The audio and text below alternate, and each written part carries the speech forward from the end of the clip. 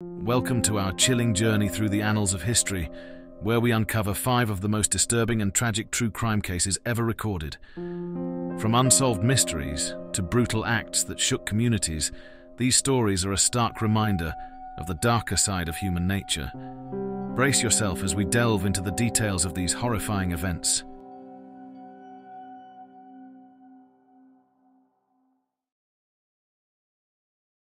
A jealous wife turned a gun on herself as her eyes pleaded for mercy.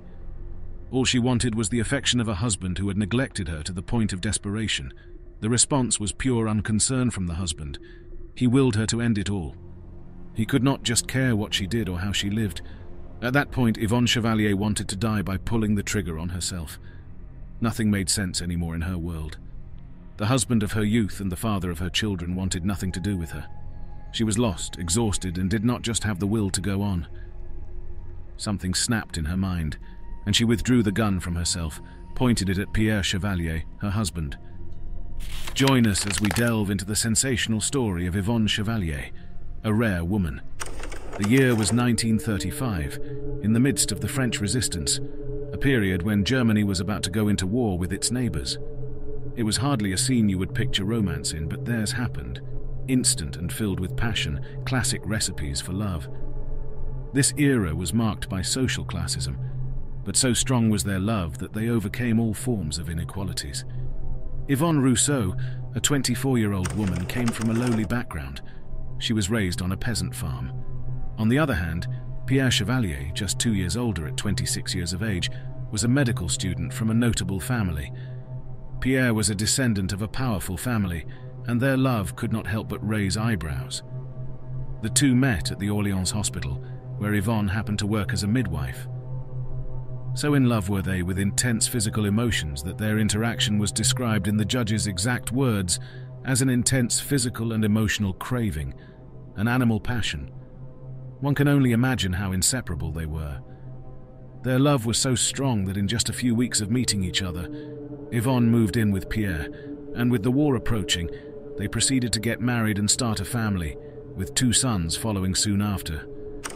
Their love was stuff of romance books you would easily find on the shelf of a dime store novel, the type that leaves the heart of the reader yearning for more as they get uneasy, burning with sweet sensations from within. The lithe body of the timid Yvonne was just graceful enough for the charming doctor, and nothing, not a single thing, could stop the raw passion the couple had for each other.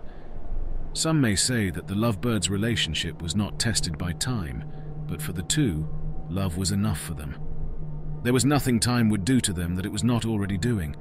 Their relationship was one marked with love and joy, thriving right in the midst of tragedy and war. But tragedy awaits even the fiercest of love stories.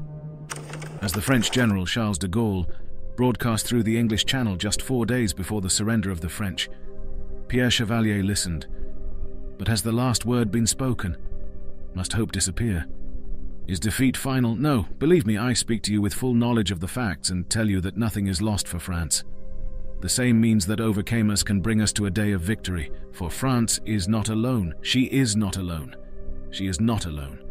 She has a vast empire behind her. She can align with the British Empire that holds the sea and continues the fight. She can, like England, use without limit the immense industry of the United States. This war is not limited to the unfortunate territory of our country. The destiny of the world is here. I, General de Gaulle, currently in London, invite the officers and the French soldiers who are located in British territory, or who would come there, with their weapons or without their weapons. I invite the engineers and the special workers of armament industries who are located in British territory, or who would come there to put themselves in contact with me. Whatever happens, the flame of the French resistance must not be extinguished and will not be extinguished. That evening in June 1940, Yvonne had just given birth to Mathieu, their first child, and as a doctor in training just into the final stretch of his learning, Pierre could have joined the number of people who surrendered to the German blitzkrieg. No single person would have blamed that act or called him a coward, as the circumstances were dire and he would probably be choosing what was best for him and his new family. In an interesting move, Pierre did not surrender. Instead of that, he opted to join the Free French movement. Pierre was one of about 7,000 Frenchmen who willingly followed the lead of de Gaulle, 6 weeks after France had surrendered to Germany. This presented him as one of the leading figures of the French's resistance in New Orleans. Over the ensuing 4 years that the war lasted, the movement continued to grow and gather momentum. While the resistance happened to be a passive organization for some, Chevalier was an active part of the resistance, participating and pulling off sabotage missions in a daring way against the unfriendly German occupiers. Before the D-Day in 1994, a movement that started with a mere 7,000 men already had 400,000 Frenchmen. The Allies bombed Orleans that summer in the hopes of cutting off the river crossings of the Germans that were retreating. On August 16, 1944, exactly 10 weeks after the D-Day, the Allied soldiers arrived. They were there at last to liberate Orleans, but they soon discovered a shadow government that was not only thriving, but was efficiently run by Yvonne's heartthrob, Pierre Chevalier. This amazed the Allies, as they were not expecting to meet Orléans in such a subtle good state. There was no doubt that Pierre Chevalier would be recognized for his outstanding service and devotion to France.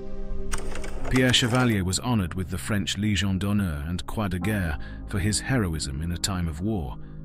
Aside from that, he was also elected as the mayor of his adorable hometown once the war ended, much to the admiration and delight of the people.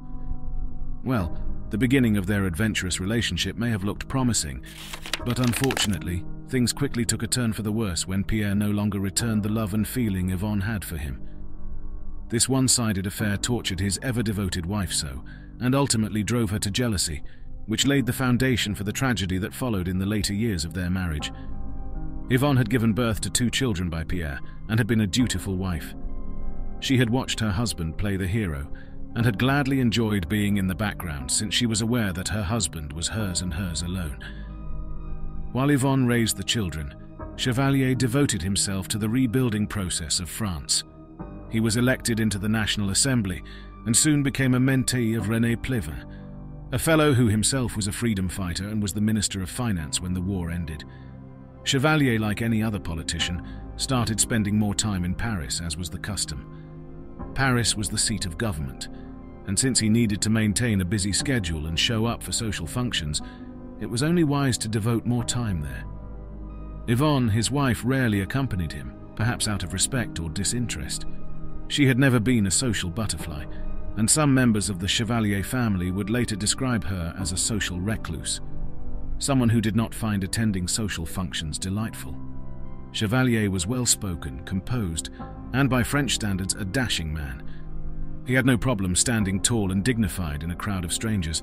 He was confident and had the attention of the room if he needed it. Yvonne pales in comparison to her husband. She had no social skills like her husband and was not a Broadway beauty to behold. She was plain, gaunt, and her picture at age 40 reminds one of the American actress Nancy Culp, who played the homely Miss Hathaway in the TV series The Beverly Hillbillies. In biographical sketches, she was painted as witless, dull, uncouth, and an uneducated girl raised on a farm who would actually enjoy life in a barnyard rather than a castle. Colin Wilson, a crime author, referred to her as gauche, clumsy with conversations and awkward in his publication Mammoth Book of True Crime. There was no doubt the couple were 2 different sides of a coin. After 12 years of marriage, it seemed Pierre Chevalier had grown largely uninterested. He began to treat his wife with a certain cool demeanor that was uncharacteristic of him. Mathieu, their first child, developed an illness in 1950. In a bid to be close to the boy in situations of emergencies, Yvonne moved the boy into the bedroom she shared with her husband. Pierre moved to the study and began to sleep there until Mathieu recovered from the illness. Pierre grew distant. Yvonne tried to get her husband to like her again and started reading about art and literature and dived into happenings in politics to stay informed and be abreast of events in the society. She made appointments at beauty salons and got elegant dresses to reinvite the appeal she once had for her husband. On nights they spent in the privacy of their home, she tried to woo her husband again with romance, but her husband made it abundantly clear that he was no longer interested in intimacy. "You disgust me," Pierre said emphatically. His coolness had become contempt. In the delicate dance of love, the intrusion of a third person always complicates the steps. For Pierre and Yvonne, the erosion of their bond seemed inevitable as Pierre distanced himself, not just emotionally but physically. drawn away by desires his wife could no longer satisfy. Jeanne Perrault was notorious for having many affairs, and like Yvonne and Pierre, she was also a mismatch with her bald-headed husband, Léon Perrault. Léon was middle-aged, rotund and short. He owned New Orleans' most prestigious department stores. For Léon, business came first. He ran the stores with a heavy hand and was away from home from dawn to dusk 6 days a week. This meant his redhead wife, Jeanne, was left all by herself with nothing to do. Jeanne was 15 years younger than her husband and spent most of her time traveling in literary circles as well as among intellectuals. She dressed stylishly, had a lovely face, and would make most men swoon at just a glance towards them. She was the perfect definition of charming and interesting. The Chevalier boys spent time playing with their wealthy neighbors, the Perraults' 3 children. Soon, both couples started socializing, and most times, the reason Pierre Chevalier would leave Paris to come home was for a dinner date with the Perraults.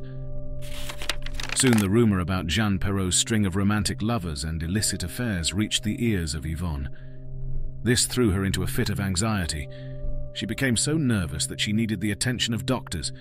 They prescribed drugs she would soon start abusing, like Maxiton and Veronal. Maxiton was an amphetamine, and Veronal was a barbiturate. When she was not popping pills, she was either slugging down coffee or chain-smoking cigarettes. She soon developed a condition known as hooded eyes. To worsen her condition, she received an anonymous letter. In the letter, she was informed that the notorious Jeanne Perrault had just won the heart of her husband. The distraught woman went off to search her husband's closet, where she found a crumpled letter. The letter read, "Dear Pierre, without you, life would have no beauty or meaning for me." The letter was then signed with the name Jeannette. When Yvonne started to make her findings, she discovered the affair was an open secret.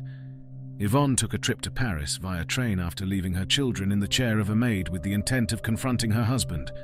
She was turned away. She made other trips that turned out to be futile as well. One of such was the one she made to the National Assembly, where an usher had informed Mrs. Chevalier she was not welcome. The trips became humiliating, and after trying her best to win back her husband to no avail, she went back to New Orleans. In New Orleans, she sought out Jeanne Perrault to speak to her, but the meeting ended with both women accusing each other of moral and marital mistakes and flaws. It is safe to say the meeting ended in an ugly way without resolution. When she approached Léon Perrault to discuss the same matter, the man said he knew all about it and did not want to be involved. Yvonne's heart broke a little more than it had before. She sought for a way out of the mess but couldn't find any. Her husband, Pierre, decided to give her a chance and came home to hear what she had to say. Yvonne begged and cajoled her husband to return to her, but he stuck with his decision to remain with Jeanne. Yvonne took a vacation and went with her sons in the hopes that the distance might make her husband miss her and want her. When she returned, nothing had changed. Mr. Chevalier was certain that the marriage would lead to a divorce. France, though a Catholic nation, tolerated affairs but left marriage as a sacred entity that it was. Pierre was on course to be chosen as the Minister for Education, Youth and Athletics. He still treated his wife with the same contempt and derision. Yvonne turned to suicide and swallowed all her pills. Unfortunately, she didn't die. When she recovered, she found her way to a police station, where she got a license to purchase a gun. Her reason was that she needed it for security since her husband was about to be elected into a high office. She got the permit and bought a MAB 7.65mm French semi-automatic gun that had a 9-round magazine. Chevalier was sworn into office in Paris. The following day, he had a public occasion to attend, and as the place was not far from New Orleans, he told his chauffeur to stop at his home, where he would change his clothes. That was probably the grave mistake of his life. The chauffeur did as told. Yvonne followed Pierre to his room upstairs. In a last attempt to save their marriage, Yvonne started to talk to her husband. She began with a threat. She declared that she would take the children to boarding school and deny him visits. This did not move Pierre in the slightest. Next, Yvonne confessed that she couldn't imagine him in the arms of another woman, as she could never love another man as much as she loved him. She cried, suggesting she would change and become a worthy companion to him. This, too, fell on deaf ears, her husband's deaf ears. Finally, as Pierre put off his dressing, Yvonne sank her knees into the ground and begged Pierre Chevalier to love her. He was dismissive of her plea. That day, he broached the topic of divorce through gritted teeth, saying he could not possibly love Yvonne.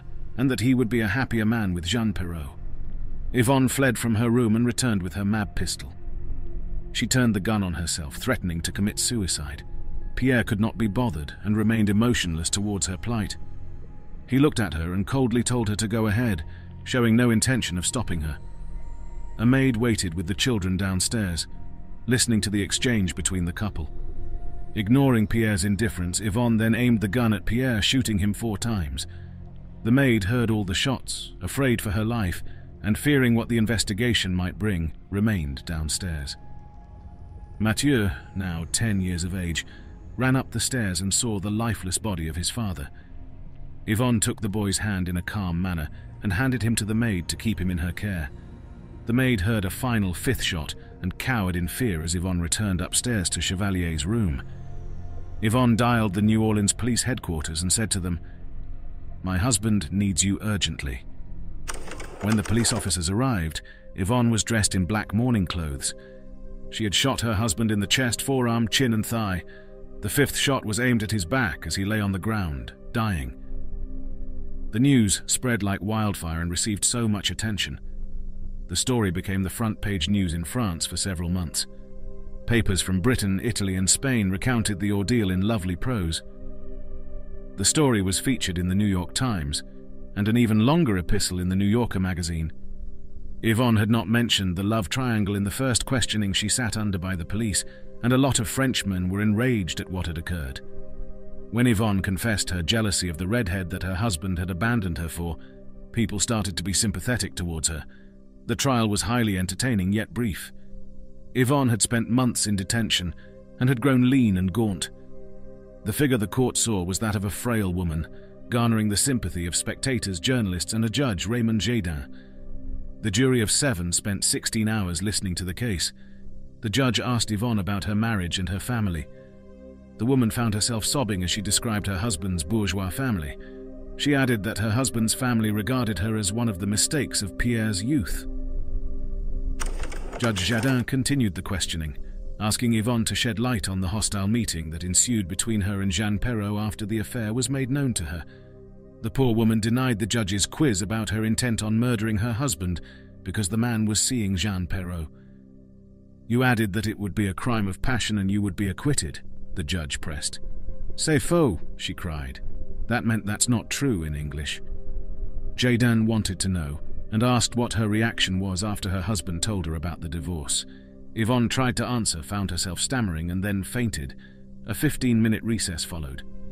After that, Judge Jadin questioned Yvonne about the 5th shot. She told the judge that she had initially thought to go and kill herself near her lover when she returned upstairs. She said the gun fired accidentally into the back of her victim.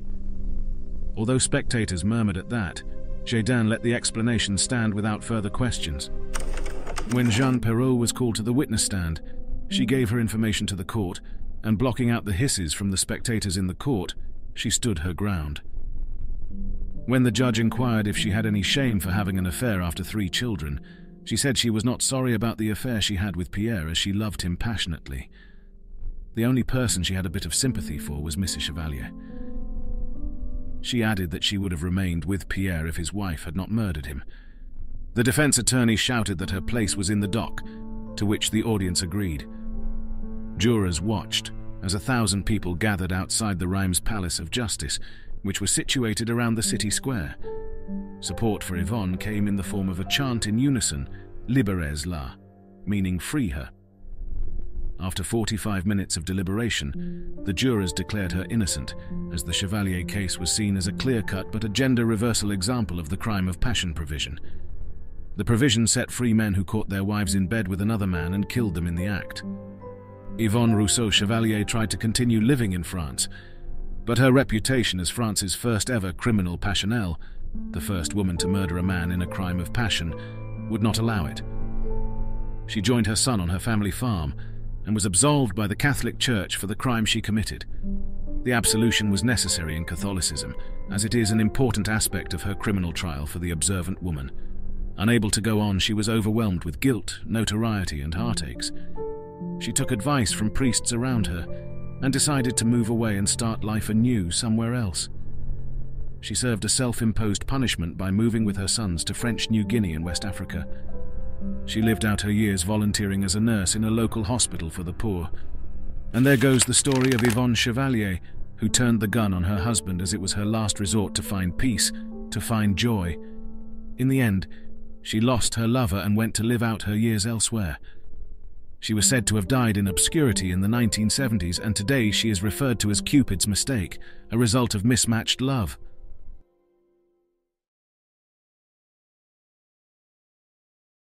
At 2:30 in the morning, Pierre-Emile Langelier stumbled through the dark streets of Glasgow, gripping his stomach until he reached his lodging house. It had been his third attack of stomach illness in less than 2 months, but this time he feared it could be something more. Later that morning, his landlady went to fetch a doctor who advised her to administer laudanum-laced water and a poultice to the patient. The doctor arrived hours later and examined Emile, who appeared to be sleeping peacefully. After a few minutes, he quietly asked the landlady to draw the curtains and said, "The man is dead." This is the story of Madeleine Smith, and how her love letters unravel a scandalous affair that leads to a bitter end. Take a look, or better yet, stay till the end to find out what happened to Madeleine and her lover in this intriguing tale of love, betrayal, and tragedy. Meanwhile, in the nearby home of renowned architect James Smith, a person in the household had not slept since last night. The eldest daughter in a brood of 6, Madeleine Smith, looked restless all morning, but her family and servants thought she was just having jitters about her upcoming wedding. Then, 21 years old, Madeleine was a lady of short stature and slight form. Despite having average-looking features, she possessed an effortless grace that drew attention among men wherever she went.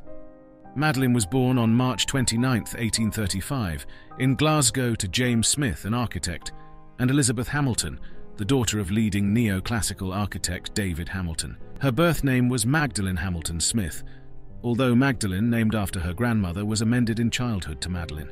She went to school in London for 2 years and returned to Glasgow at the age of 18. Her life was documented as one filled with leisure. She would often stroll on Sauchiehall Street, attend balls and concerts, host friends at home, and spend summers at the family's vacation house in Helensburgh.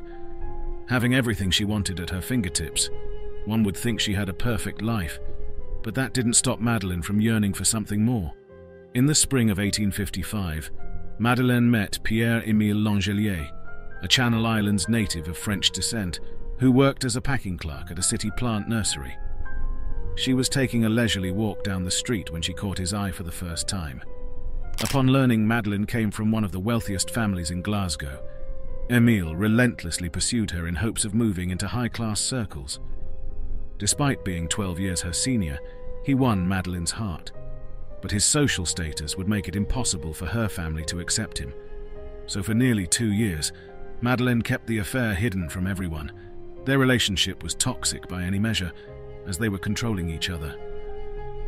Madeleine couldn't be seen with Emile publicly, but she couldn't give him up either. As for Emile, he could hardly contain his jealousy. He hated the thought of her meeting up with her friends or going out to balls. But Emile had an ulterior motive other than just snagging one of the most sought-after bachelorettes in town. By all accounts, he was trying to elevate his social standing by connecting with wealthy women. At one point, he got involved with a high society lady from Fife, but this lady eventually married another man. Emile's notoriety came to light on another occasion when he was seen surveying which churches to go to based on the social class of the congregation. During their passionate affair, the couple corresponded through secret love letters. Madeleine wrote Emile for the first time on April 3, 1855, but it was in the third correspondence when the tone of her letter showed an increase in intimacy between them. In the letter, Madeleine begged in a very affectionate manner that he shouldn't think of going to Lima, and concluded with a passionate declaration of love for him. An instance of the provocative message was when she wrote, "My nightdress was on when you saw me. Would to God you had been in the same attire. We would be happy." In the context of the period, this was considered shocking because of the explicit statement of her enjoyment in activities that should only happen within the marital bed. In another intimate letter dated April 29th of the following year, Madeleine talked about getting married in Edinburgh or Glasgow, but feared getting caught as many people knew her there. She ended the letter calling herself his dear, loving wife and signed it as Mimi Langelier. She wrote him no fewer than 250 letters during their relationship, most of which were filled with words of affection, intentions of marriage and scandalous intimate moments. The letters not only detailed the extent of her sexual relationship with Emil, but they also revealed that she had enjoyed it and even initiated it. The couple would always find a way to see each other, either with Madeleine talking to Emil right outside her bedroom window, or sneaking out of the house to be with him. Madeleine's parents were unaware that their daughter was having clandestine meetings in her bedroom while they slept soundly at night. Her father, who was a man of fierce temper, would outright oppose if he learned about his daughter's affair. Unaware that Madeleine was already seeing someone, he found a wealthy bachelor, William Harper Minnock, to marry his daughter. A cold dread came over Madeleine. She knew she had to agree with her parents or suffer the fate of being disowned and thrown out of the house. And so she made a choice. After writing Emil a most affectionate letter, Madeleine sent him the following message, severing ties with him. My love for you has ceased, and that is why I was cool. I did love you truly and fondly, but for some time back I have lost much of that love. There is no other reason for my conduct, and I think it but fair to let you know this. I might have gone on and become your wife, but I could not have loved you as I ought. As expected, Emil did not take the breakup lightly. He wrote her back, offering to return her love letters through her father to keep her from breaking up with him. By then, Madeleine had already agreed to marry William, but the fear of having her affair exposed was far more catastrophic than anything else. And why would she not be scared? Some of her letters detailed how she lost her virginity to Emil out of wedlock. That alone could destroy her, so she desperately pleaded with Emil not to send her letters to her father. In another letter, she begged him not to bring her shame. Emil, for the love you once had for me, do nothing till I see you. For God's sake, do not bring your once loved Mimi to an open shame. Emil, I have deceived you. I have deceived my mother. God knows she did not boast of anything I had said of you, for the poor woman thought I had broken off with you last winter. I deceived you by telling you she still knew of our engagement. She did not. This I now confess. And as for wishing for an engagement with another, I do not fancy she ever thought of fit. Emil, write to no one, to Papa or any other. Madeleine followed it up with another letter the next day, telling Emil about her father's wrath.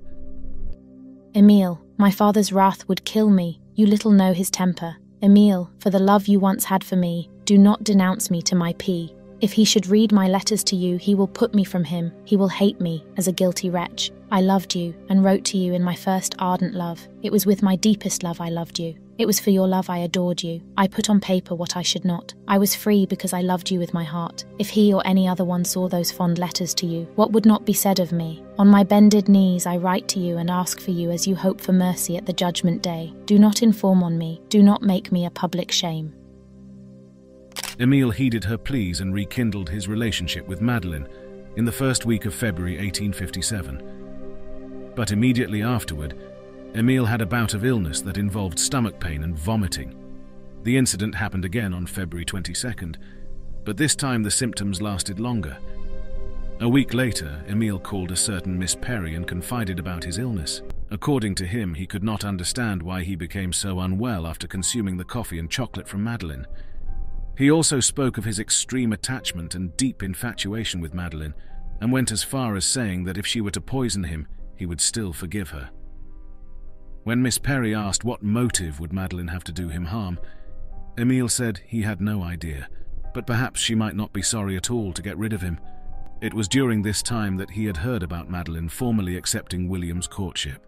On March 5th, Emil penned a letter to Madeleine, who was staying at the Bridge of Allen, expressing everything he wanted to say. I feel indeed vexed that the answer I received yesterday to mine of Tuesday to you should prevent me from sending you the kind letter I had ready for you. You must not blame me for this, but really your cold, indifferent, and reserved notes, so short, without a particle of love in them, especially after pledging your word you were to write me kindly for those letters you asked me to destroy, and the manner you evaded answering the question I put to you in my last, with the reports I hear, fully convince me, Mimi, that there is foundation in your marriage with another. Besides, the way you put off our union till September without a just reason is very suspicious. You often go to Mr. M's house, and common sense would lead anyone to believe that if you were not footing report says you are, you would avoid going near any of his friends. I know he goes with you, or at least meets you in Stirlingshire. Mimi dear, place yourself in my position and tell me, am I wrong in believing what I hear? Answer me this, Mimi. Who gave you the trinket which you showed me? Is it true it was Mr. Minnock? And is it true that you are directly or indirectly engaged to Mr. Minnock, or to anyone else but me? These questions I must know. The doctor says I must go to the Bridge of Allen. I cannot travel 500 miles to the Isle of Wight and 500 back. What is your object in wishing me so very much to go south? I may not go to the Bridge of Allen till Wednesday. If I can avoid going, I shall do so for your sake. Later, Madeleine wrote 2 letters, one dated March 10th and the other March 13th, both telling Emile to get better. She reminded him to keep well for her sake and avoid getting ill again. Anyone could easily forget about their displeasure with the way she peppered the letters with sweet and loving words. They were meant to dispel Emile's doubts, after all. But little did he know that Madeleine had written to William 3 days later, expressing her love and affection, and informing her new lover that she would be coming home the next day. Emile left for a trip to Edinburgh, and returned on the 17th, only to find out Madeleine had not sent him a letter. 2 days later, he went to the Bridge of Allen, where his landlady had forwarded him a letter from Madeleine. He received it on Sunday morning, but since there was no train direct to Glasgow, he walked to Stirling for about 8 miles and took the train to Coatbridge. From there he walked to Glasgow, altogether a distance of 15 miles. This proved that he was almost well, as he told his landlady on his arrival. The landlady expressed her surprise that Emile had returned so soon, but he explained that it was the letter that she forwarded to him that brought him home. About 9 in the evening, he asked his landlady for the passkey, saying he might come home late. At 2:30 in the morning of March 23rd, the landlady was awakened by a violent ringing of the bell. She opened the door and saw Emile standing with his arms crossed over his stomach and writhing in pain. She helped him into his bedroom, but before he could undress, he began to vomit. He gradually got worse, prompting the landlady to fetch a doctor. The doctor was himself feeling unwell at that time, instructing the landlady to give Emile 25 drops of laudanum and to put a mustard blister on his stomach. But Emile's condition worsened, so the landlady summoned the doctor once more. Upon the doctor's arrival, Emile complained about an intense thirst and lamented feeling dull due to his illness and separation from his family and friends. After a brief visit, the doctor left, but when the landlady observed Emile's continued deterioration, she asked if there was anyone he would like to see. Emile requested for Miss Perry, but it was too late. Upon the doctor's arrival the second time that morning, Emile was officially declared dead. Soon a doctor performed a post-mortem examination of the body and found 83 grains of arsenic in the stomach. In Emile's pocket a letter was found. It was from Madeleine, conveying to him one last chilling message. Why, my beloved, did you not come to me? Oh, my beloved, are you ill? Come to me. Sweet one, I waited and waited for you, but you came not. I will wait again tomorrow night, same hour and arrangement. Oh, come, sweet love, my own dear love of a sweetheart. Come, beloved, and clasp me to your heart. Come, and we shall be happy. A kiss, fond love. Adieu with tender embraces. Ever believe me to be your own ever dear fond, Mimi. The police soon found Madeleine's letters among Emile's possessions and discovered she had recently purchased arsenic from an apothecary. They took her into custody on March 31st, 1857, and charged her with murder. During the trial, Madeleine admitted to purchasing arsenic to kill vermin and for cosmetic purposes. She further explained that she diluted arsenic with water to use it on her arms, neck, and face. The prosecution focused on Madeleine's motive to dispose of Emile because she was bound to marry another man, while the defense argued there was no evidence that the two had met on the days leading to Emile's death. Instead, the defense brought up Emile's suicidal tendencies and that there were accounts of him taking arsenic in the past.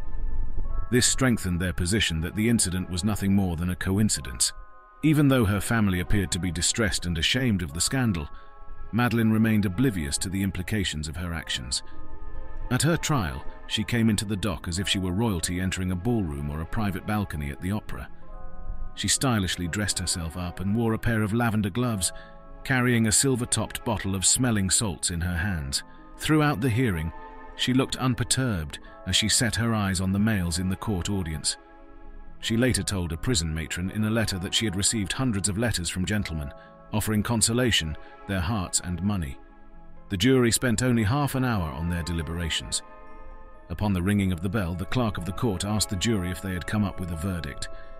The foreman, in a firm tone, affirmed and announced the defendant not guilty on the first charge by a majority and not proven on the second and third. A loud and continuing burst of applause ensued while Madeleine heaved a sigh of relief. She had a blank look all this time, which reflected her indifference toward the hearing. While the audience was collectively restless, she sat there calm and collected, as if she had no care about the outcome of her case or what it meant for her future. It was not until her letters were read that she showed a shameful reaction, holding her head down in a display of deep regret. Nevertheless, she left the trial a free woman. However, the sensational court case put Madeleine in a dilemma. She could either stay in Glasgow and live with the humiliation every single day, or move far away and start a new life.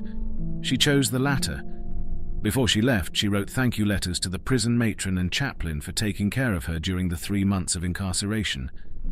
In those letters, she expressed her displeasure with the judge and jury because she had wanted a not guilty verdict for all 3 charges. Soon James Smith provided her with the funds to move from Scotland. Despite suffering from shame and distaste, she was still his firstborn. He wanted to fix her life, so he helped Madeleine settle in London by renting a flat in Sloane Square in Chelsea for her and her younger brother Jack. He also paid for her education at Mrs. Gorton's Academy for young ladies to learn the skills of maintaining composure, exhibiting modesty in manner, and the importance of having propriety. Aside from these sessions, there were early morning prayers, hours of needlework and tatting, and piano lessons, all of which were meant to transform her into someone who could impress the Glasgow folks when she returned someday. Soon she met a draftsman named George Young Wardle through her father's associates. He wore a Spanish cloak and a broad-brim hat, and he had a thin grey beard which made heads turn in the street. Madeleine was no exception, and that was how she and George started their courtship. During this time, Madeleine chose to be known as Lena, a name that her sister Bessie had christened her with during childhood. Perhaps it was her way of forgetting her past and moving forward in her life. Since her engagement with William fell through after the trial, she was now free to marry anyone. George and Madeleine got engaged in 1861, and their marriage lasted 28 years. They had a son, Thomas, and a daughter, Kitten. After the divorce, Lena moved to New York, where she married William Shee, a concrete contractor, some 25 years her junior. They lived together since 1898 and got married in 1911, which was also the year of her naturalization. At 90, she became widowed and moved to a small flat in Park Avenue in the Bronx district. During this time, a film company had located her and threatened her with exposure, even extradition, if she did not agree to an interview in a projected film. The interview, however, was highly suspect because Lena appeared to have forgotten Emil's first name. It was not clear if she did this on purpose to protect herself from further being haunted by her past. But perhaps this was the price Lena, or rather Madeleine Smith, had to pay. She might have escaped the clutches of the law, but she had to contend with the image painted of her, which was a femme fatale out to possess unsuspecting men who happened to catch her fancy.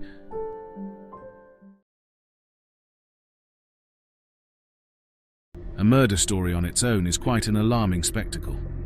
Sada Abe decided to take the bar of murder a whole lot higher, adding necrophilia, suicide, and mutilation to the murder of her confessed soulmate made Sada Abe an eternal feature of Japan's extensive crime history. The story of Sada Abe had Japan in a cold, strong grip, and as it still makes its way into mainstream global media, it still results in intense shockwaves. Join us as we look into one of the saddest love stories of the 20th century, the story of Sada Abe, Japan's love-struck murderer. Born in 1905 to an upper-middle-class family in Japan, Sada Abe enjoyed a comfortable upbringing. With 7 siblings and a fairly wealthy father, Sada experienced what many would describe as an ideal childhood. However, as she entered her teens, her mother's influence became more apparent. Sada's mother had always wanted her to be independent and fierce, and she indeed fulfilled this wish. In her early teens, Sada took on the path of rebellion. She chose to learn to sing and play the shamisen while her peers were in school. These acts of rebellion led her to a rather edgy crowd, and they were consistently getting into trouble. Also during that period, there was a lot of familial drama taking place in the Abe household. Sada's brother Shintaro had stolen a chunk of money from them and ran away. Sada's sister ended up being sold to a brothel as punishment for her promiscuity, regardless of her young age. Amid all the family drama, Sada's life took a turn for the worse. At the age of 14, one of Sada's acquaintances from her friend group raped her. Regardless of her parents' unwavering support during the investigation of the heinous crime, her life was never the same. Something died inside of Sada, and as a result of this, she took on an even more destructive path. She chose the path of promiscuity and as a result strained her relationship with her father. Eventually, the wayward behavior resulted in the same fate that befell her sister Teruko, but this time, her father decided to sell her to a geisha house.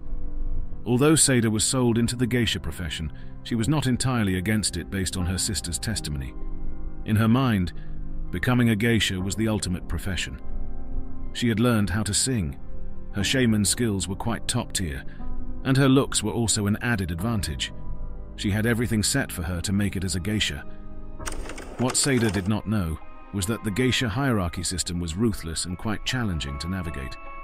She spent nearly 5 years as a low-level geisha, a position relegated to providing sexual services for lower-tier patrons, without the opportunity to perform on the prestigious stages. This deeply saddened Seda, and her situation deteriorated when she was diagnosed with a severe case of syphilis. She underwent numerous distressing examinations and procedures because of her illness, eventually being treated as a common prostitute and losing the scant dignity afforded by her status as a low-level geisha.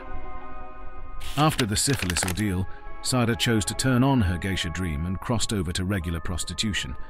Her stint in the Tabita brothel district, which provided a more regulated environment for prostitution, was not a smooth ride. Although harrowing, Sada's experience in prostitution was an upgrade from her geisha days. Here, Sada's rebellious nature flourished. She would often fight with clients and get in trouble with brothel owners. Eventually, she realized that being in a regularized setup was just not for her. She decided to still pursue prostitution as an unlicensed prostitute. Prostitution in Japan at the time was a difficult experience on its own, but deciding to become an unlicensed prostitute was a whole different level of difficulty. Seda was a rebel, though. Her willpower and overall charm were enough to keep her safe on the streets. As unwavering as she was, the police later caught up with her during a raid, and she was arrested in 1934. However, this turned out to be a blessing in disguise for Sada. During this scuffle with the police, Seda met Kinosuke Kasahara. Kasahara could not get enough of Sada's charm. After a bit of haggling and persuasion, Kasahara convinced Sada to become his mistress. Kasahara provided Sada with income and accommodation. Essentially, she was set, but somehow something was missing. All the money and comfort seemed not to be enough for Seda. She wanted love, and that is one thing that Kasahara could not give her. He had made it clear that even though he was attracted to her, he wasn't leaving his wife. Regardless of the lack of emotional attachment in the relationship, the physical element of the relationship was quite intense. Kasahara highlighted that Sada was sexually charged. In his own words, Kasahara said, "She was enough to astound me. She wasn't satisfied unless we did it 2, 3, or 4 times a night." With such an insatiable sex drive, it didn't take time for Kasahara to get exhausted. By 1936, Kasahara and Sada's odd romance had lapsed, and Sada was into prostitution. At nearly 31, prostitution had become tiring for Sada, and she wanted a way out. After scouring for opportunities, she finally settled on becoming a restaurant apprentice at Yoshidaya Restaurant. It was a great opportunity, not having to deal with nefarious clients and not consistently trying to duck the police. Sada was at peace and essentially out of prostitution. The peace did not last long, though, and Kichizo Ishida's insatiable appetite for women is all to blame for this. Although he owned a flourishing restaurant, Kichizo Ishida was known for his womanizing ways. His wife was often tasked with running their restaurant. Kichizo Ishida had looks on his side, and getting women was easy for him. When he noticed Sada Abe in his restaurant, he could not help but be attracted to her. Sada Abe had decided to change and leave prostitution, but somehow her path led her to become a mistress once more. After several sexual advances, Sada Abe gave in, and one of the most tragic love stories began. "I never met such a sexy man." This is how Sada Abe described Kichizo Ishida. Although Sada had initially resisted Ishida's advances, as soon as the relationship started, it had Sada's head in a tailspin. The two lovebirds went on a sex rampage, drinking and moving from one end to the next. For 2 weeks, Sada and Ishida moved around, sharing romance and binge drinking on alcohol. The 2 weeks were highlighted by extreme sex romps. Finally, Sada had found someone with a sexual drive that could equal hers. Whatever Sada demanded sexually, Ishida could fulfill it. As each day of the 2 weeks passed, Seda started to fall for Ishida more and more. It was perhaps the first time Seda had truly fallen in love, a sensation that overwhelmed her completely. After the 2 weeks lapsed, life had to go back to normal. Seda had tasted romance, as she had never experienced it before. The problem, though, was that Ishida had a wife, and he was not willing to leave her for Sada.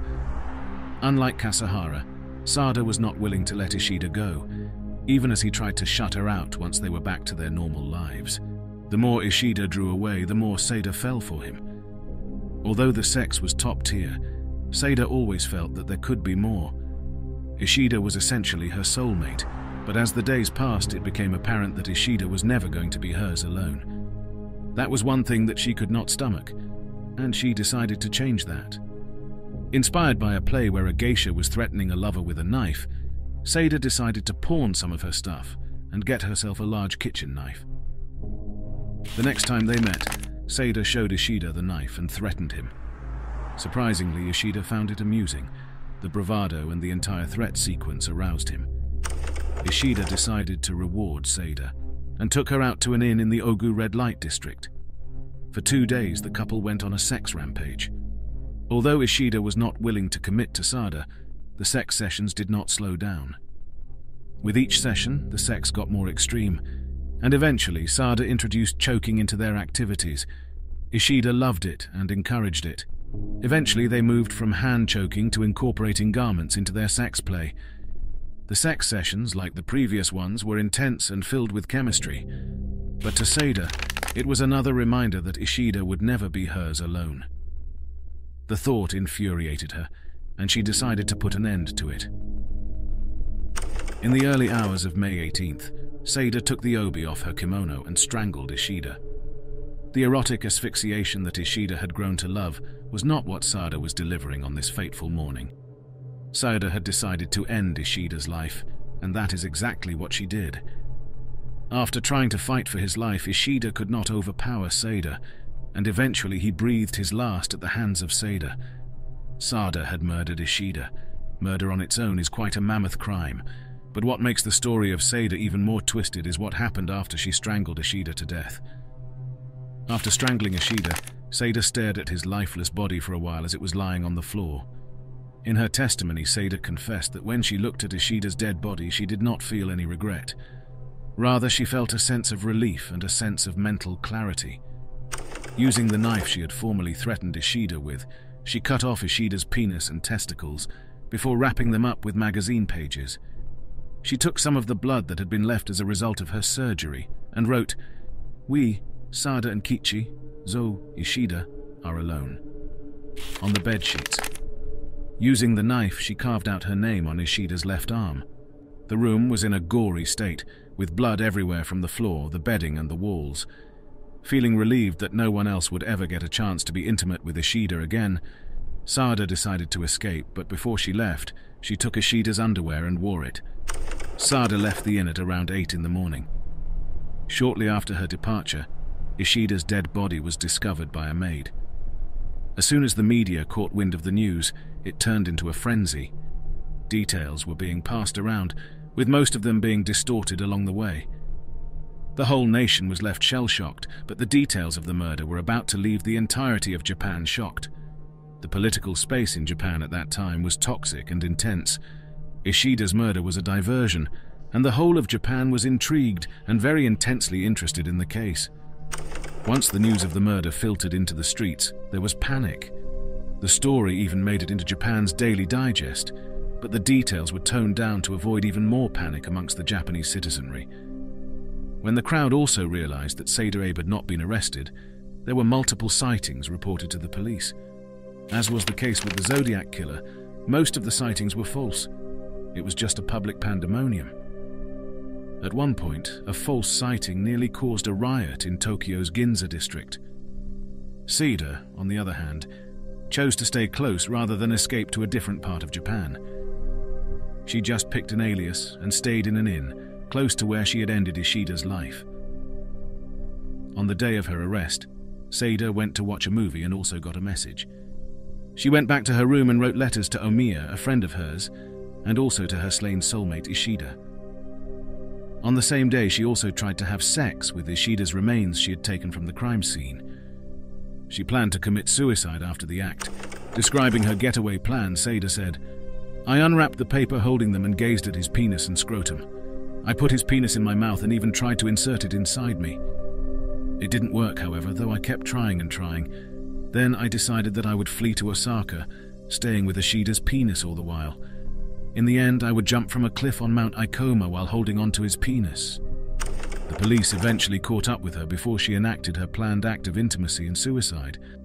What came as a surprise was how cooperative Sada was when they arrived at the place where she was hiding.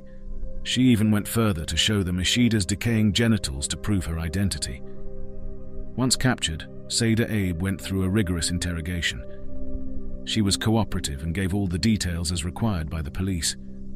She highlighted that the only reason why she murdered Ishida was because she didn't want to share him with anyone. While she was in custody, the actual details of the murder filtered to the public, and a stronger wave of Sada fever caught up with the rest of Japan. Passion-motivated murders were quite rare in Japan, and it is easy to see why the audience was invested in the case. In November 1936, the trial of Sada Abe kicked off. The media had been on the story for several months, and when the trial began, Sada had a lot to say. Fearing that the sexually explicit testimony from Sada would arouse and distract the judges, Chief Trial Judge Hosoya made sure all the judges' wives were not menstruating. This was to ensure that the judges could have sex with their wives during the trial period. This was because Sada's testimony was so sexually loaded that the judge was scared that if the judges had no sexual outlet, their judgments would be compromised. The crowd was expecting a lengthy trial, but once Sada's testimony was elaborately spelled out, the trial was quite short. Sada pleaded guilty, and with all the available evidence, it was an easy conviction for the judges. After the conviction, the judges sentenced Sada to 10 years in prison. Sada protested the sentence. She had hoped for a death sentence, but the court had been lenient. Sada served only 6 years of her 10-year sentence and was released in 1941. When she returned to the real world, the world had not moved on from her story. Dozens of writers had written their accounts of her story and were reaping benefits from it. When she came across a book written by Kimura Ichiro, which was an exaggerated account of her story, she sued him. After suing Kimura Ichiro for libel, Sada went on to release a book with their account of the crime. The rewards of her book, though, were not enough to sustain her financially, and she was forced back into working in restaurants. Although Sada saw her story as a love story, part of the audience saw her as nothing but a murderer. This even affected her prospects of making it in her new career as a restaurant hostess. A writer, Don Ritchie, described one instance where Sada made an entrance into the club and the crowd started jeering. In his account, Don Ritchie highlighted that she would slowly descend a long staircase that led into the middle of the crowd, fixing a haughty gaze on individuals in her audience. The men in the pub would respond by putting their hands over their crotches and shouting out things like, "Hide the knives," and "I'm afraid to go and pee." Abe would slap the banister in anger and stare the crowd into an uncomfortable and complete silence, and only then continue her entrance, chatting and pouring drinks from table to table. After trying to work and having trouble making it in public space, Sada decided to take up an alias. She took up the name Yoshii Masako. Under the name, she managed to find a serious man who took her up as a mistress. Even with the alias, the relationship did not last long. The man's family realized who she was and made sure the relationship ended. Sada managed to eventually get out of the public eye. The last sighting of Sada Abe was in 1970. No other sightings were ever reported, and even news of her rumored death was never confirmed. No one knows where she went, if she died, or where she was buried. Rumors, however, suggest that she died privately, probably just as she had wished. Even after her disappearance, the legend of Sada Abe didn't die down. Several books, plays, and full-length movies have been made based on Sada Abe's story. The most popular is the 1976 classic movie, The Realm of the Senses. The movie took global audiences by storm. The movie was littered with explicit sex scenes, and the gruesome murder at the end made sure that the movie was banned and censored in most countries around the world. The story of Sada Abe is viewed in some circles as a win against patriarchy, a feminist battle that Sada won. On the other end, the story is viewed as a story of a stone-cold murderer who got lucky not to get the death penalty. Whatever way you view the story, one thing that we can all agree on is that Saida Abe changed the world's perspective on crimes of passion.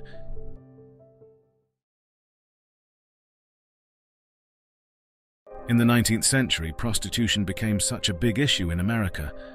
The Industrial Revolution led to more people moving to cities for jobs and opportunities, but it also brought problems like the growth of the sex industry. At the time, women from different backgrounds ended up in prostitution. Some did it because they were poor and had no other work, while others wanted to escape bad relationships or support their families. Sadly, for many, choosing this path as a way of life ended up leading to their tragic demise. In today's video, we will dive into the tragic life of a prostitute known as Helen Jewett. Helen Jewett was born Dorcas Doyen in Augusta, Maine, in 1813. Her mother died when she was young, while her father was always in and out of bars, drinking himself into a stupor.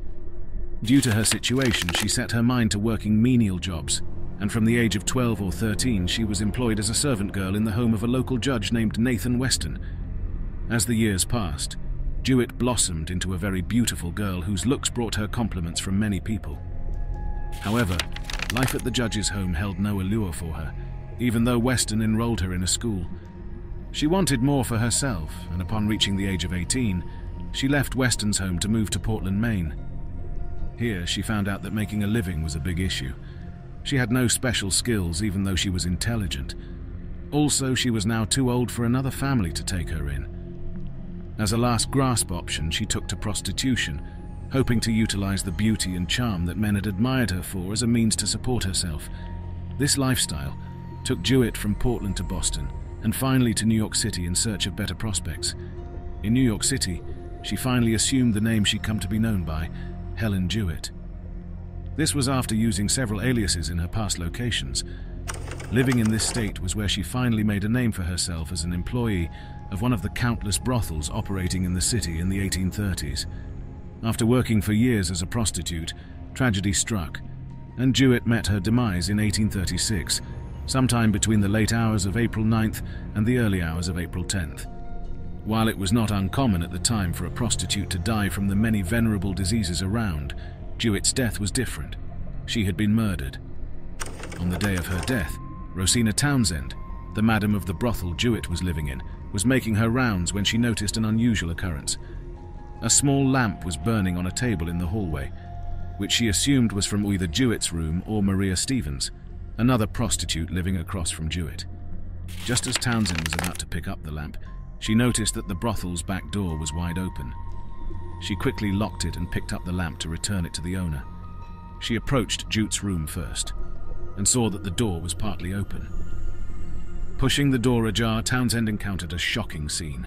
The room was billowing with black smoke while flames licked away at a corner of the bed, threatening to consume the entire room. Quickly, Townsend ran outside to scream for help to save her establishment from getting burned down. Soon enough, help arrived, and the fire was put out. But as the smoke cleared from the room, they all saw Jewett lying on the floor with her nightclothes mostly burned. One arm was raised over her head, the other lay over her chest, and the left side of her body was charred from the fire. Upon closer inspection, there was no doubt that Jewett was dead, but not from the fire. Her head was smashed badly, with blood spilling out onto the floor. Quickly, a question arose after the shock of seeing Jewett lying lifeless on the ground. Who was the last person to visit Jewett? A man's name was brought up. According to witnesses, this man had come in earlier that evening to see Jewett while dressed up in a long dark coat. Moments later, the police were called in, and this information was passed across to them. But before they went ahead to find the man, they inspected the backyard and garden and found a blood-stained hatchet left on the ground. Also found close by was a cloak, similar to the one the man was said to have worn. The man, who was later identified as Richard Robinson, was found at a boarding house within the area. Richard was only 18 years old at the time, and he worked as a clerk for a merchant selling dry goods. Reports have it that he happened to run into Helen Jewett as she was accosted by a ruffian outside a theatre. Robinson had beat up the hoodlum, which impressed Jewett.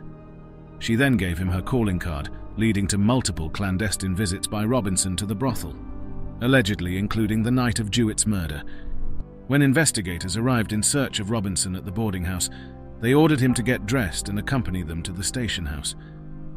But instead of taking him to the station, they took him to the brothel, where Jewett's body had been laid on the bed.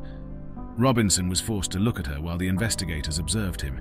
He showed no signs of agitation or distress, but rather insisted that he had been home that night, asleep in his bed. He also said that he wouldn't dare wreck his brilliant prospects with such a ridiculous act. However, this did not stop him from getting arrested. As several officers carted him away, others examined the evidence they had found. Besides the cloak and hatchet from the yard, beneath the pillow on Jewett's bed was a man's handkerchief. Its initials did not match those of Richard Robinson. However, witnesses at the brothel insisted that only Robinson was in the room that night. Proceeding with the investigation, the officers picked a coroner's jury of 12 men from the crowd that had gathered to hear the news. With these men, they conducted an inquiry aimed at getting the citizens to agree that an initial indictment should be issued against Robinson. 3 pieces of forensic evidence were used in deciding that Robinson should be tried. The first was the left-behind cloak, which was said to be his. The second one was a broken piece of twine attached to a buttonhole in his clothing that appeared to coordinate precisely with the broken twine found on the hatchet handle. 3 traces of whitewash were on his trousers, apparently from the backyard fence of the brothel, over which he had presumably climbed to make his escape. The evidence was ultimately deemed sufficient by the jury, and Robinson was then taken to jail to be tried. During the year before Jewett's death, New York City only had 7 homicides. This made Jewett's brutal murder delivered by a hatchet a tantalizing story for the press. Lurid descriptions of the murder scenes and the life of Jewett were published, with some blaming her for her predicament and vindicating Robinson. Others claimed that Robinson was guilty, saying that it was not surprising for well-bred people to harbor murderous impulses. The stories spread quickly, especially because Helen Jewett was a well-known prostitute who was beautiful and seemed to be educated. Also on people's minds was how Jewett had come into the circumstance of being a prostitute while they waited eagerly for Robinson's trial. Some even trooped to the brothel where Jewett was killed. The mayor of New York was not left out. As all this was happening, 2 cult-like movements developed among those who were acquainted with the case. The first was a group of young men who began to wear cloaks and caps, just like Robinson was known to do prior to being arrested for allegedly murdering Jewett. This fashion style was to show their solidarity with him and their belief in his innocence. Beyond it being a show of support for Robinson, the men's actions suggested that sexual aggression, entitlement, and indulgence were acceptable. They argued that young men shouldn't face threats from prostitutes, whom they considered social leeches. While acknowledging the need for brothels, they believed the women working in them were worthless. In their view, Robinson should be seen as an idol and symbol of sexual freedom rather than a murderer. The second cult-like movement consisted mostly of women who supported Jewett. This category typically wore white beaver caps with a black crepe band. Unlike those defending the accused Robinson, they didn't necessarily defend Jewett's lifestyle, but were not willing to see her killer escape justice. Eventually, a grand jury was convened on the case, which was named People versus Richard Robinson. They returned a true bill of indictment, upholding the earlier decision of the coroner's jury to try Robinson for murder. All through this time, Robinson continued to maintain that he was innocent to his lawyers and the inmates he met in jail while awaiting his trial. A few days before the trial was set to begin, Marie Stevens, Jewett's colleague and also one of the witnesses who had claimed to have seen a cloaked Robinson in the hallway of the brothel, died. Her death led to the prosecution losing a key witness, which might have affected the eventual outcome of the case. On June 2, 1936, the long-awaited trial finally began. It had been 2 months since the murder, yet the sensationalism around it had yet to fade.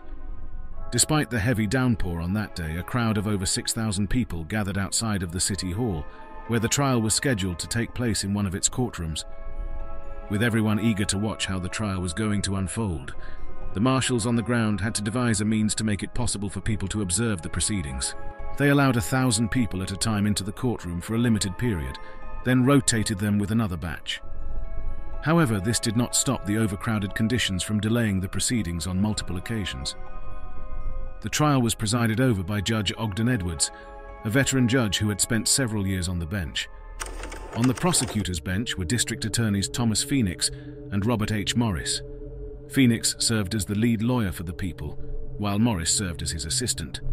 Meanwhile, Robinson had a trio of lawyers, Ogden Hoffman, William Price, and Hugh Maxwell, to defend him. All three were hired by Robinson's wealthy employer, Joseph Hoxie. It was never known whether Hoxie did this because he believed Robinson, or if he wanted to avoid being stained by association if Robinson was found guilty. However, what was clear was that many members of the public felt the prosecutors did not stand a chance against the defense team. It was well known that the defense consisted of skilled orators and debaters, the chief of whom had been a district attorney. When the time for jury selection came, it took 5 long hours of thorough cross-examination by the defense and the prosecutors. Both of them tried to outmaneuver each other, doing their best to choose faces that appealed to their side from among the 29 citizens who showed up. All through the process of selection, Robinson was required to remain on his feet as per protocol. Reports have it that he had a composed look on his face all through, as if he were not on trial for one count of willful and deliberate murder. The first witness to be eventually called was Townsend, who served as one of the principal witnesses. As she testified in court, she recalled that Robinson came to the brothel around 9:30 on the day of the murder and went right ahead to Jewett's room. She also claimed that an hour and a half after Robinson's arrival, she took champagne upstairs to Jewett's room and saw Robinson in bed with his head on his arm and his face against the wall. Moving on with her testimony, Townsend claimed that she dropped the champagne and returned to her room. She then recounted how she had been on her usual rounds when she found the back door of the brothel open and a lamp from Jewett's room on the table downstairs. Concluding her tale, Townsend said she opened Jewett's door and saw the burning bed, which eventually led to Jewett's body being discovered after the fire was put out. Meanwhile, police investigators provided details about the crime scene, the house's layout, and the discoveries in the backyard. A porter from Robinson's workplace identified the hatchet as the one he consistently used at the store. It had reportedly gone missing on the day after Jewett's lifeless body was found. The porter also recognized the broken twine associated with the crime. As the trial heated up, a particular piece of evidence became heavily disputed between the prosecutors and the defense. The evidence in question was the diaries of Robinson that were discovered in the boarding house during the investigation. The diaries, whose content had already leaked out to the public, contained multiple sordid tales that hinted at Robinson having a depraved mind, being egotistical and being arrogant. The prosecutors were hoping to use it as proof that Robinson had the capacity to commit the murder, thereby further strengthening witnesses' accounts of seeing him on that night. However, the judge ended up not allowing the diaries to be admitted as evidence because they were not certified as having been written by Robinson. Shortly after, another blow came to the prosecution's case. This time, the judge rejected most of the correspondence shared between Jewett and Robinson over the course of their clandestine meetings. Only one letter was allowed, and it ended up being insufficient to serve as a trail of intention. As the prosecution's case weakened, the defense vigorously worked to reinterpret all the circumstantial evidence. They argued that the handkerchief found under Jewett's pillow indicated that Robinson wasn't the only person in her room that night. The defense also presented a witness who served as an alibi, stating that Robinson had been in his store that evening, smoking cigars and reading. Meanwhile, the alleged whitewash stain on Robinson's trousers was claimed to be paint stains he got from his workplace rather than from the brothel's fence. As for the hatchet that killed Jewett, a manufacturer testified on behalf of the defense that around 2,500 of the same model had been sold in New York City. This was to show that any of the hatchets could have been used in the murder, apart from the one missing from Robinson's place of work. It took about 5 days before all testimonies were heard, each day raising anticipation about what the verdict could be. On the final day, the defense gave their closing summary, using it as a final act to nullify the foundation of the prosecutor's case. They went all out to discredit Townsend, claiming that all her testimony was not the real tale of the murder night. Additionally, they argued that brothels are often known as havens of deception and corruption among women. On the other hand, the defense spent their closing summary summarizing the evidence against Robinson. They referred to him as a monster and a vampire who had killed a woman to prevent her from exposing his shameful secrets. The trial on the final day continued until nearly midnight. During the closing moments, the judge delivered a final remark to the jury that strongly hinted at the likely verdict. He emphasized with examples that the prosecution hadn't proven its case beyond a reasonable doubt. He also cast doubt on the credibility of prostitutes, citing the nature of their profession. Unsurprisingly, the jury didn't bother asking to be allowed to go home and return the next day to give a verdict. That very night they deliberated and returned less than half an hour later with a unanimous decision that Robinson was not guilty of killing Jewett. The decision led to cheers from many of the spectators, some of whom were members of Robinson's cult following. As for the Jewett sympathizers, they were shell-shocked about how the case turned out. Meanwhile, the very instant the verdict was read out, Robinson began to cry heavily. His months-long stay in jail had finally come to an end and he was free to go as he pleased. However, despite being a free man, he did not stay in the city for long. Perhaps due to the attention of the case or possible guilt, he left New York City and headed to Texas. In a shocking turn of events, Robinson died 2 years later. While on a steamboat, he contracted a fever and had to be taken off to a hotel. In his delirium prior to his death, he reportedly repeated the name Helen Jewett. No other person was eventually apprehended in connection with Jewett's murder. Her case became a cold one that only came up as gossip within the city in the months after her death. However, the following year, a trend started that has endured to the present day. First, a newspaper that published a front-page article about rising murders in New York City claimed that the acquittal of Robinson may have inspired other murders. In the years that followed, the murder continued to resurface in the city's newspapers, particularly when someone connected to the case passed away, or when a similar type of murder occurred. This established a pattern in how crime stories were told to readers. Reporters and editors had finally recognized that sensationalized narratives of high-profile crimes boosted newspaper sales. With this, there was simply no turning back to the old ways.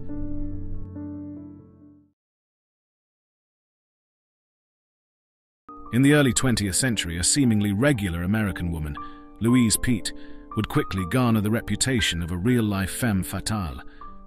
Louise had the talents and skills to ensnare unsuspecting victims into her ploys, and she would leave behind her a string of deaths. Amidst her chilling list of crimes, one stands out prominently.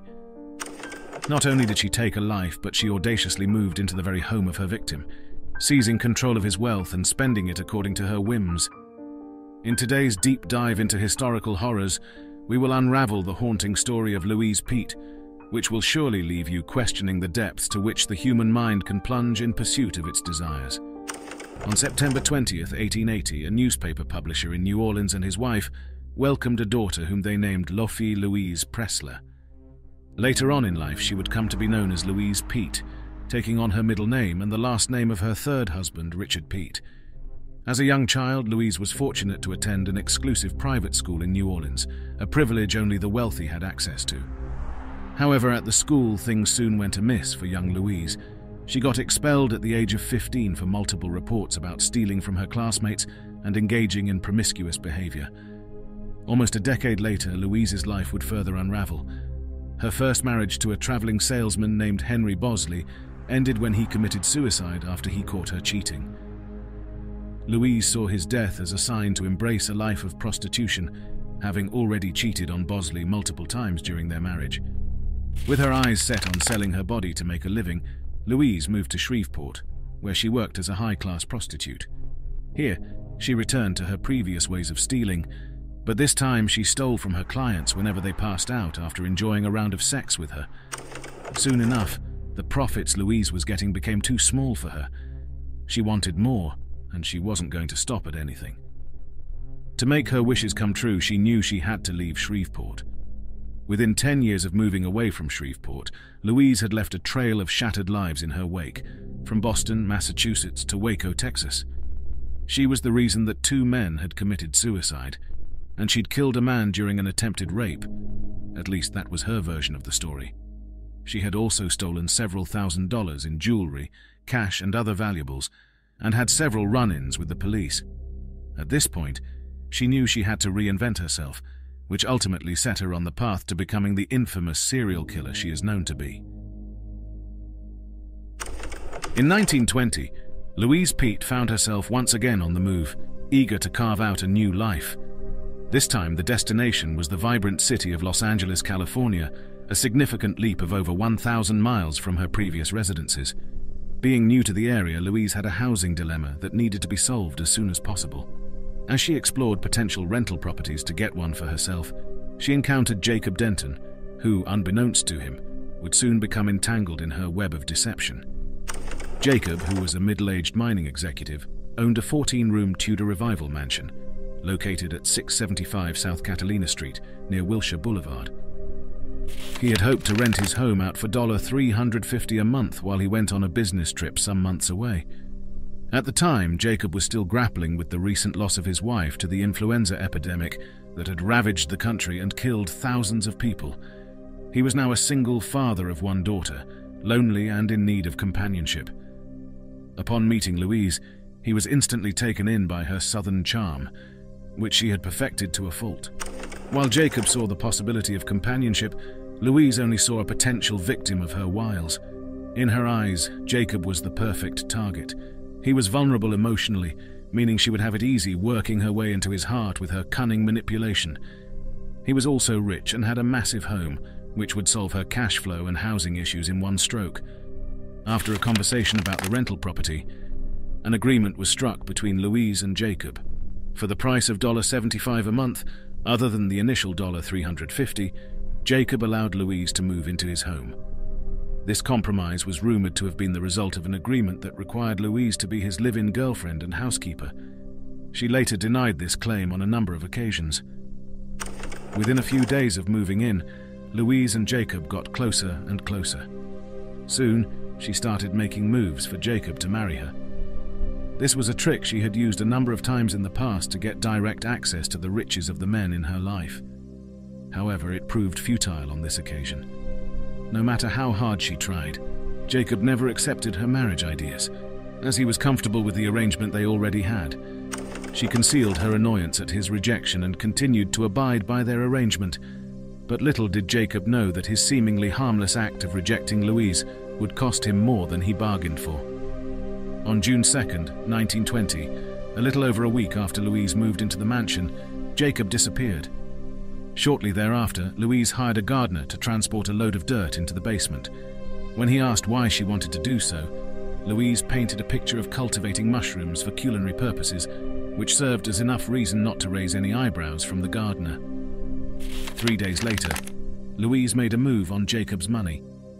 Forging his signature, she visited the bank where he had an account to withdraw $300. She also intended to gain access to his safe deposit box, which presumably contained many valuables. However, Louise's trip to the bank almost took a different turn than she had expected. The official on duty on that day noticed Jacob's signature looked unusual, having compared it with past samples that had been received. Faced with this unexpected scrutiny, Louise devised a narrative on the spot. First, she claimed that Jacob had his right arm amputated after he was shot by an angry, mysterious Spanish-looking woman with whom he had gotten into an argument. She then alleged that the signature looked unusual because she had to help Jacob write checks and sign his name with his left hand. While the story seemed suspicious, Louise's charm and demeanor made the bank official believe her. The check was cashed, and Louise was allowed access to Jacob's security box since she had the key. Emboldened by her theft, Louise began to put into play grander plans to get more of Jacob's money. She withdrew more money from his account in the bank, pawned off his jewelry and possessions to pawn shops, and rented rooms in his mansion to different individuals. Every dime she earned from her illicit act was for her own pleasure. But soon she ran out of money and needed more. Her next move was to convince tenants of Jacob's rental properties to make their rent checks out to her. Using the guise that she was his wife, the tenants saw no need to be suspicious and subsequently made payments to her. Louise also began driving Jacob's Cadillac everywhere she went and had fully invested herself in the lie that she was his wife. When asked about Jacob's whereabouts, Louise would retell the amputation story in an emotional way and conclude with Jacob being in seclusion as he was too ashamed of his amputated arm. She also claimed that he would come out of hiding once he learned to use his artificial limbs. This excuse only lasted for a short while. Jacob's friends, daughter, business associates, and neighbors began making more inquiries about his whereabouts. as it was unusual for him to be away for this long without reaching out to anyone. To placate their worries, Louise spun new stories, including one that Jacob was on an extended business trip in various locations. She also promised them that he would return shortly and address all of their concerns about his whereabouts. While others relented on making more inquiries about Jacob, his daughter remained worried and suspicious of Louise's story. Shortly after, she hired an attorney in an effort to find her father, who had now been missing for several months. The attorney questioned Louise, trying to see if there were any details that could help locate Jacob. He ended up finding nothing helpful, as Louise claimed that she had no idea where Jacob had traveled to. However, she agreed to forward his financial and business documents as soon as possible to help with the investigation, which she never did. At this point, the pressure was building up on Louise. She was the last person known to have seen Jacob, and the only person he was living with at the time of his disappearance. It was obvious to her that her stories were no longer adding up and becoming less and less believable, and soon enough, accusing fingers began to be pointed at Louise with regard to Jacob's disappearance. Rather than remain in this tense situation, Louise decided it was time to move away. Telling no one, she quietly rented out the mansion and ran back to Denver, where she had left an estranged husband, Robert Pete, and a daughter, Betty. Prior to her flight, Louise had not allowed anyone to carry out a search of the mansion, but with her away, it was now possible to do so. Using the help of her attorney, Jacob's daughter hired a private detective to search the home for any details that could help solve the mystery of Jacob's disappearance. Each of the 14 rooms of Jacob's mansion was searched thoroughly. The toilets, baths, kitchens, pantries, sheds, and other spots in the house were also searched with the same vigor. However, nothing interesting was found until the search reached the basement. Here, the private detective hired by Deaton's daughter found his decomposing body buried in the basement, in a wooden cubicle under the stairs. It was bound with numerous cords and wrapped in a quilt. When the quilt was removed, all 4 limbs of Jacob were intact, meaning Louise's story about Jacob having an amputation was false. The cops were then invited, and they removed Jacob's body to the morgue, where an autopsy was carried out. The result revealed that he had been shot in the head and strangled, although it was unclear which of the acts came first. The discovery of Jacob's decomposing body led to an all-out search for Louise. All her acquaintances were questioned, but none of them could give any details as to her whereabouts. It would take a while, but the police eventually tracked Louise to Denver, where she had slithered back into the comfort of married life with her husband and daughter. Upon being questioned about Jacob's murder, Louise informed the police that she had no awareness that there was a basement in the house. She also claimed that she was not involved, but offered different scenarios to explain his death. First, she resorted to her unidentified, mysterious Spanish woman story, which she told when Jacob's absence was first noticed. This theory was quickly dismissed, as Jacob's body was found with all of his limbs still attached, contradicting Louise's earlier claim that Jacob was in hiding because he was embarrassed about his missing arm. Next, Louise claimed that the body was not that of Jacob, but that of someone whom he had killed. This theory also fell on deaf ears because, although the body was decomposing when it was found, the autopsy revealed that it shared many similarities with Jacob. Eventually, when Louise's home closet was searched, the silver fur items of clothing and other valuables belonging to Jacob were discovered in her possession. Additionally, the gun that was used in committing the crime was found, which confirmed that she masterminded the death of Jacob. Louise was then arrested and brought back to Los Angeles. She was indicted on one charge of first-degree murder. Despite her situation being exposed, Louise never admitted to killing Jacob. It remained unclear why she did so, whether it was due to a lover's spat, a whim, or to give herself full access to Jacob's wealth. Her trial began on January 21st, 1921. Thousands of people would often fill the streets and sidewalks during the trial just to catch a glimpse of the infamous female murderer. Her trial was also extensively covered by newspapers nationwide. Over the course of the trial, several pieces of evidence were presented by the prosecutors to convince the jury that Louise was guilty. Meanwhile, the defense argued that there were people other than Louise who could have committed the crime, if indeed a crime was committed. They also claimed that the prosecutor's evidence was largely circumstantial and shouldn't determine the fate of Louise. In his closing remarks, the leading prosecutor in charge of the case asked the jury that extreme measures be applied to punish Louise for her crimes. He said, having proved the defendant guilty of a cold-blooded, premeditated murder, that she shot Jacob like a coward in the back and robbed his body while it was warm, the people of the state of California ask you, gentlemen of the jury, to find her guilty and inflict the extreme penalty of the law. The extreme penalty in this case was to sentence Louise to death. However, the jury chose to be lenient, recommending life imprisonment instead. While Louise did not testify in the trial, she spoke with the press once, saying she was being crucified. Her exact words were, "I'm being crucified upon a cross. But I can say, as did Christ, Father, forgive them, for they know not what they do." Subsequently, she filed motions for a new trial, hoping to get the judgment evacuated in an appeal. This move didn't work, and she had to settle into life as a prisoner at San Quentin State Prison before being transferred to the California Institution for Women in Tehachapi.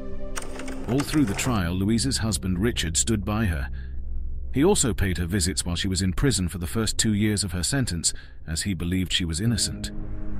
However, for unknown reasons, he committed suicide in 1924, leaving their daughter in the care of his family. While in prison, Louise worked as a dental assistant, maintained the prison's flower garden, and wrote for the prison newspaper. All this, including her reputation as a model prisoner, led to something that was not initially possible at the start of her sentencing. After serving 18 long years for killing Jacob, Louise was paroled for good behavior in 1939. Coming out of prison, Louise got married to banker Lee Borden, who had no idea she was previously imprisoned for murder. Soon after, she began working for an elderly couple, Arthur and Margaret, known as the Logan family. But once again, Louise relapsed into her old ways of making up sinister plans. She began telling neighbors that Arthur had fits of rage and physically attacked her and Margaret on several occasions. On June 1st, 1944, Margaret disappeared. 3 days later, Arthur was committed to Patton State Hospital by Louise, who claimed to be his foster sister. When neighbors and Louise's husband began asking about Margaret's whereabouts, she claimed that Arthur had attacked his wife in a frenzy and bitten her nose so severely that she was left disfigured and no longer wanted to be seen in public. As she had with Jacob, Louise began spending the Logans' money and forging their names on checks. However, after several instances of withdrawals, employees at the Logans' bank detected one of the forgeries Pete made and called the police. While investigating the forgery, police searched the Logan home that Louise and her husband had moved into like it was their own. During the course of the investigation, they discovered the decomposing body of Margaret, buried in a shallow grave under an avocado tree in the backyard. The case of forgery quickly turned into one of murder, as Louise was arrested and charged a few hours after the discovery. Once again, Louise cooked up a new story about not being involved in the murder of Margaret. She claimed that Arthur had killed her during a homicidal frenzy. She then admitted to burying her, but said she did not report to the police because of her previous conviction. An autopsy later determined that Margaret had been shot in the back of the neck and had sustained a skull fracture. Despite Louise's denial, all the clues pointed to her, especially because she had taken control of Logan's family money as her own. Upon being taken to jail, Louise's husband Borden killed himself, unable to face the shame of being associated with her. During Louise's trial, there was no recommendation for mercy, as the prosecutor made sure the jury knew about Louise's previous conviction. In no time, she was found guilty again of first-degree murder. When it came to sentencing, Louise was given the death penalty.